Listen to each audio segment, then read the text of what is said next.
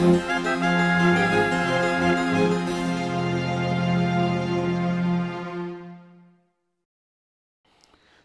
Joe here. Today we're not going to talk about any particular war game, but counter trays, because there's a new kid on the block, and it is this AEGIS counter tray.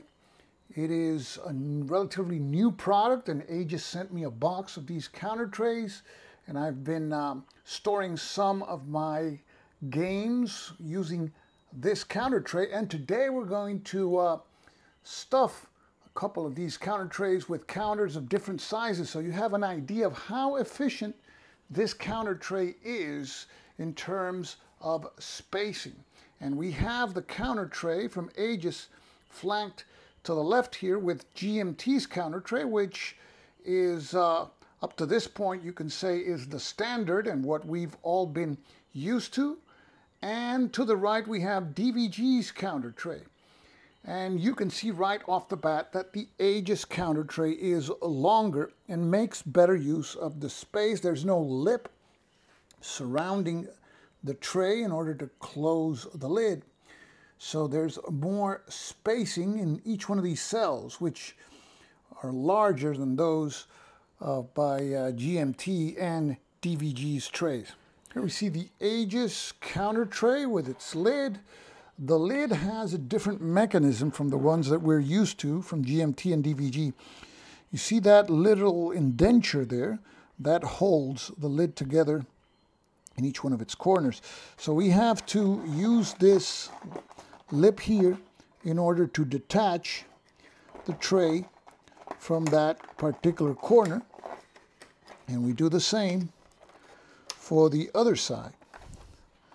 And once that is done, we have to also do the same here.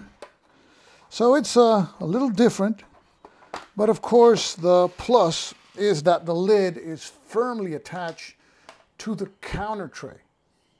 With, for example, GMT's counter tray, we see that much of the space of the counter tray has this flap that mimics the size of the lid, and the lid is easy to open like that, but also it's easier for it to open accidentally. Now, I have to say my experience with GMT trays is that the lids fit pretty snugly and pretty tight. So back to the AEGIS counter tray, and we can see, as we've seen before, that it is longer than the other tray. So will it fit in a standard Wargaming box?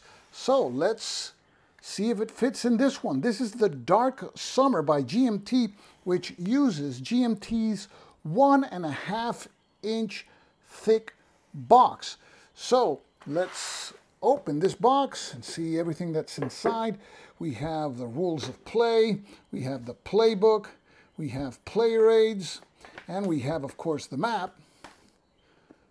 Another player aid here, and we have these 2 sheets of counters. Now these counters are 9/16 of an inch, slightly larger than your standard 1/2 inch counter. So let's assume that we've punched all these counters and we've placed them inside the AEGIS tray. Now we see that the game brings an insert which we have to remove if we want to place any kind of tray inside the box. So we place the AEGIS tray, and you can see it takes up all of the space, but it fits comfortably in that GMT box. So that means we can place the die inside one of the compartments or just on top of the components when we finish. Let's place back all of the components. Here we have the player aids with the map, and now we place back the 2 books and the die on top. Close the box, and it fits perfectly there. So this is the 1.5 inch box, and of course if it fits this box it will fit any other GMT box because they are the same in terms of length and width. Where they vary is in their thickness here, and this is one of the thinnest GMT boxes, the 1.5 inch box. If we would place a GMT tray inside a GMT game, you're going to see that there's going to be this extra space here. And normally what we do is we just throw the die there. And you can't store any counters there. So the AEGIS tray fills that space completely, meaning that you have more space to place counters there. What if you want to place the tray inside this box? This is Brave Little Belgium. This is by Hollandspiel, and this is the format of games that are printed by Blue Panther. Which are smaller format games. Here we see that I have the counters in baggies, and there's a bunch of dice. So if we want to place the AEGIS tray here, we're out of luck because it is longer than the box. If you want to use a tray, you can use GMT's tray because it fits there perfectly. So that's one thing to consider. Now normally, I know what you're saying, these games by White Dog Games and Hollandspiel don't bring a lot of counters, and baggies are just fine. And that is for most of my Hollandspiel and White Dog games the case. And what about your old Avalon Hill games? Here we see Panzer Group Guderian. And this one I have also in baggies. And again, here, even if we try to fit the GMT counter tray, the GMT counter tray won't fit. So we are out of luck with any of these trays. And actually, Avalon Hill for some time included some trays in their games which could fit, but of course, no luck here with the trays that we're showing. We have here from Compass, the African Campaign. This is the first edition, which had a paper map and a 1-inch box. So will it fit here in this 1-inch box? Well, this particular game has some play raids, has the map here. Actually, it's a 2-section map, a catalog. And here we have one counter sheet. Of course, one counter sheet will fit in any of these trays. And when we place the AEGIS counter tray, it will fit there in that counter tray. You see there's space to the side where we can throw in the little tiny die and put everything back, except of course the counter sheet, which we assume is now inside the counter tray.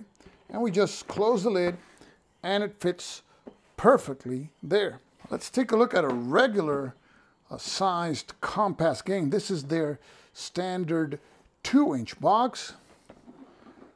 This is Red Poppies, the Battles for Ypres.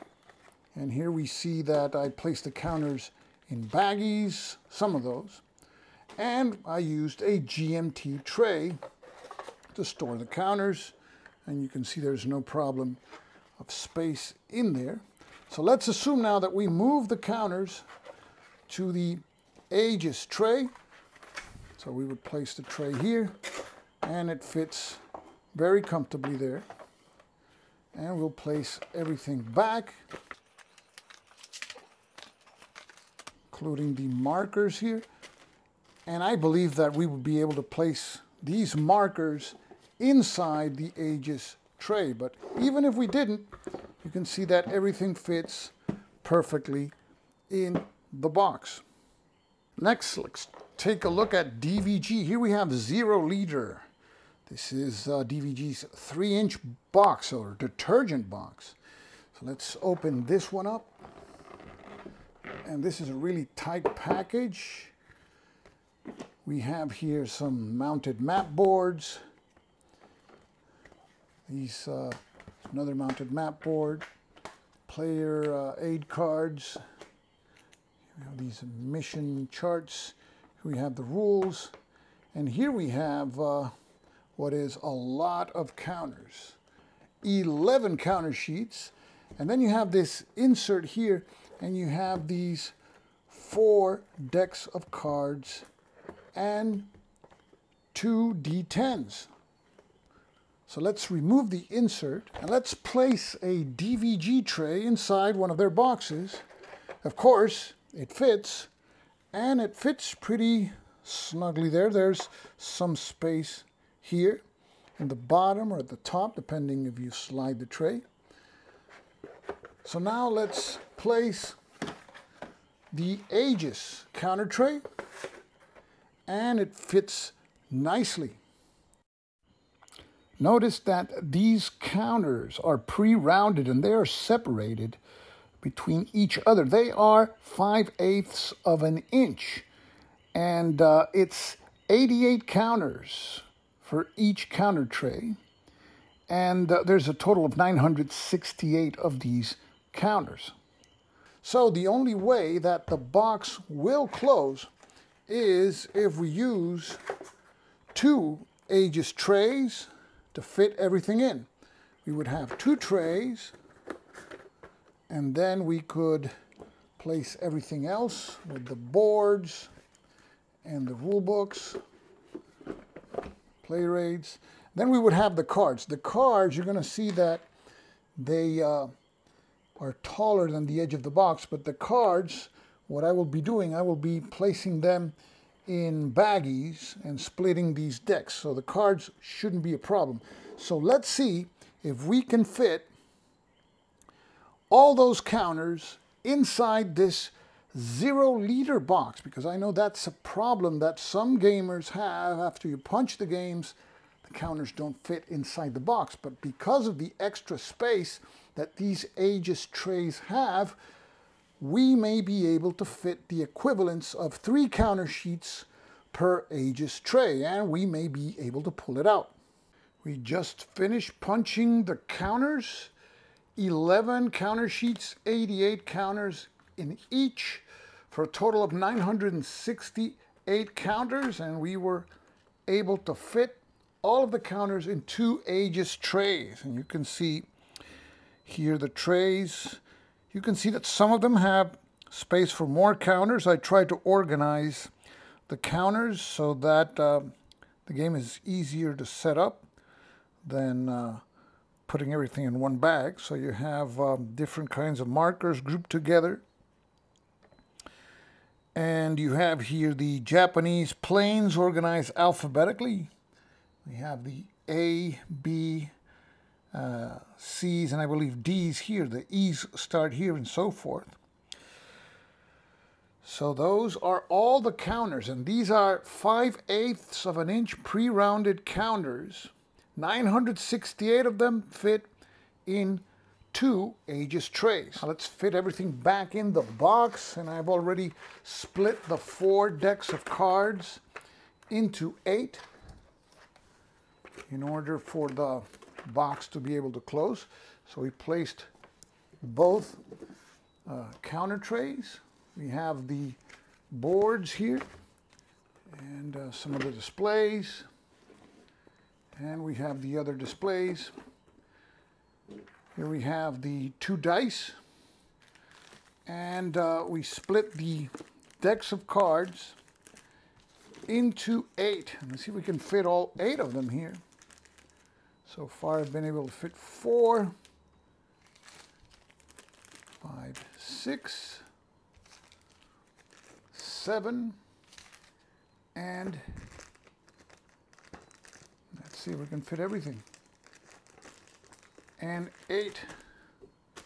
Now, for the final test, we'll slide the lid on, and it's not bad. Closes pretty well. So that's 0-liter, all counters in there with 2 AEGIS trays. And I think you can only pull that off with AEGIS trays. Well, the other trays, they have a lower counter capacity. Next, we'll go with 9/16 of an inch counters, and we will be punching out, clipping, and placing the counters for this game, the Dark Summer, inside an AEGIS tray. And here we have all the counters of this game, the Dark Summer, which are 9/16 of an inch, 2 counter sheets inside the AEGIS tray. You can see there's a lot of space remaining in these pockets here of the tray. So now let's place the tray back inside the box. We will remove the insert, place the tray, and we will place the rule book, playbook, player aids, and map, and on top the 1d6, and we close the box and it closes perfectly.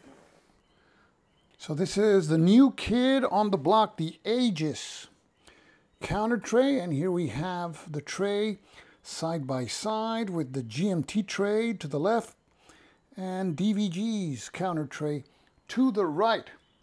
Now, magazine games, and you may say, why waste a counter tray on magazine games? Well, I'll tell you why I like to use counter trays for some magazine games, and here I have Balkan's 1944. This is World at War, issue number 81.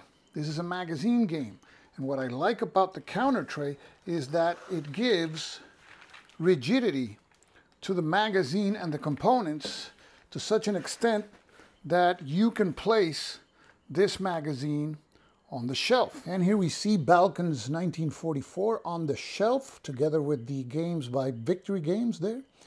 And you have another magazine, World at War, there with the Partisan game also on the shelf. So how come the magazine game is not wobbly and it can stand up like that? So let's take a look at what's inside. You know that these magazine games obviously come with counters, paper maps, but no counter trays. And those magazine games that I'm really interested in and which I like, I always dedicate a counter tray. Now this is a GMT counter tray, and the reason I use GMT counter trays and not AEGIS's counter trays is because the AEGIS counter tray is so long it will not fit inside this 10 by 12 inch Ziploc bag. This is not the bag that magazine games come in. I don't know if it's been your experience, but my experience is that normally the bags that bring these games are so tight that they can actually harm the components. So I usually get rid of them, and I purchased 500 of these. They're very inexpensive. I'll leave the link in the description below in case you want to get some. This is a GMT counter tray. This game brings about 176 5/8 of an inch counter. So you see there's a lot of space there. So the AEGIS trays are very efficient at storing large numbers of counters within a limited space. So of course magazine games will probably not be something you will be using those trays, but for games with a significant number of counters like we saw for example 0 liter, of course the AEGIS tray is a good solution because 2 of those will fix the problem as we saw for 0 liter. So I hope that this video has given you a good idea of the features of the AEGIS counter tray and how it compares to the other trays that are available. And this is Stuka Joe signing off for now. Thanks for watching.